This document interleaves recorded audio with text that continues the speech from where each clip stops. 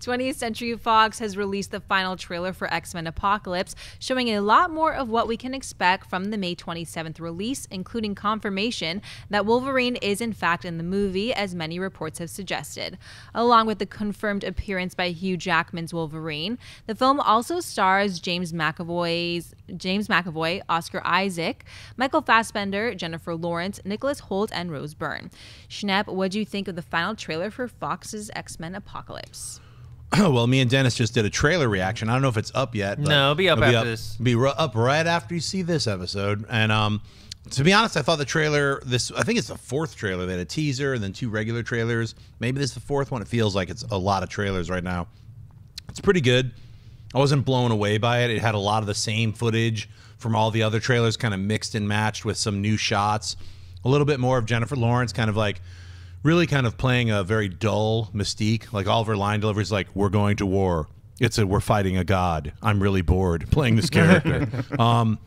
Everybody else is great in it. So yeah, I mean, I'm still looking forward to it. Of course, you get the little snicked at the end, which, you know, we all knew was coming. So, you know, I can't wait to see the movie. I'm tired of the trailers. Yeah, I feel the same way. I did love that thing at the end that we're talking about. So that was the big selling point of the trailer to me. Does it look like Jennifer Lawrence? Mailing it in is such a strong word. I'm not saying she's licking a stamp and going to FedEx with it, but it does feel a little weird. Like, you see all these reports where it's like she really wanted out and she did everything she could to get out of this thing. So she's just done with franchises, which, like, look, I totally understand. She's been a part of a lot of these big movies over the last few years, but I don't see that to the level you do. Dennis, is your take that she is just done with this series and is totally mailing it in, or do you think she's given a little bit of something? I don't know about done with the series, but it's something I think John Campea and John Schnepp had mentioned before, and I hadn't really noticed it in the movie trailers until this one. This is the one where they focused a lot on her, and I thought her delivery, and I'm not one of, like I said in our trailer review and reaction, I'm not one of those bandwagon haters of Jennifer Lawrence. I still think she's great. I think she's a fantastic actress.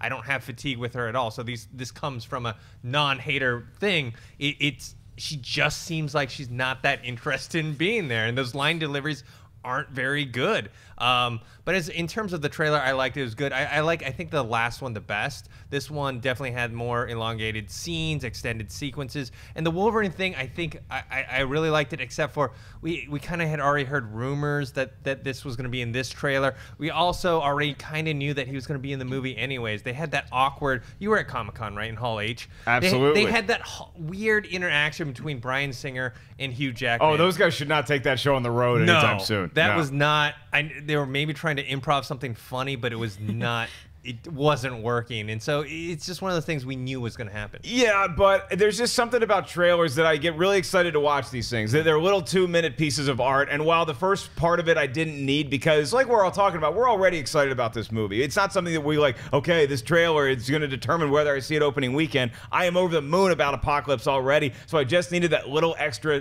treat. If I didn't get it, I was going to be fine. I was still going to expect to see Wolverine in the movie, but seeing this, yeah, it got me going a little bit this morning. I dug it.